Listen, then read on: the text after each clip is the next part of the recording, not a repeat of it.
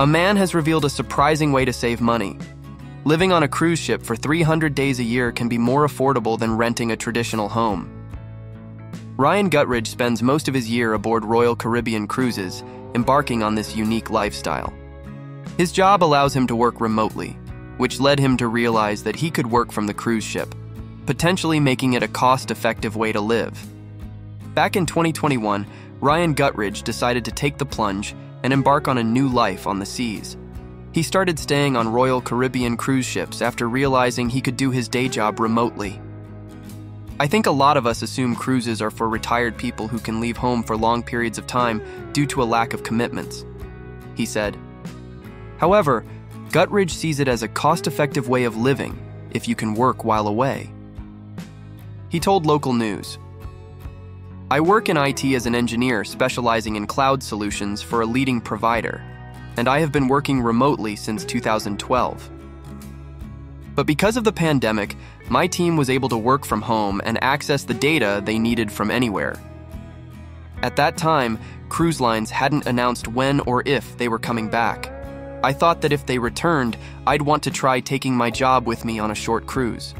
I wanted to see how the Wi-Fi would work and if I could access some elements of my job with heavy security." He has visited Coco Cay and Nassau in the Bahamas over 70 times each in the past 2 years. The ship he boards embarks on the same route twice a week, with both destinations being part of the itinerary. While he mainly chooses to sail on the same ship, he has also experienced voyages on larger vessels. During his cruises, he engages in meetings in the mornings and afternoons. However, he also takes the opportunity to have lunch, socialize, or meet people at the gym. In fact, he has formed connections with individuals whom he stays in contact with and who have joined him on multiple cruises aboard the same ship. Having previously experienced isolation while working from home, he found that cruising has had a significant impact on his social life.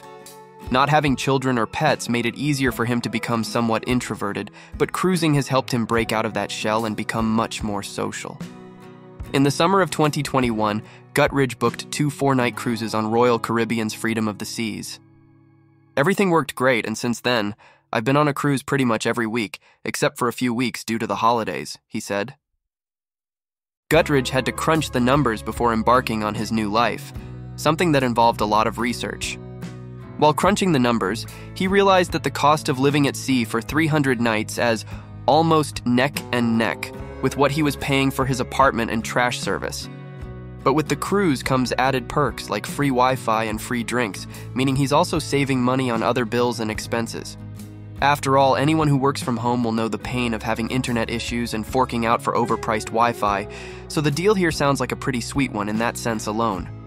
"I wanted to really look at the cost of cruising full-time before I began," Gutridge continued.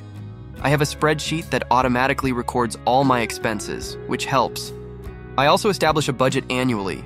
For this year, my allocated budget for base fare is approximately $30,000.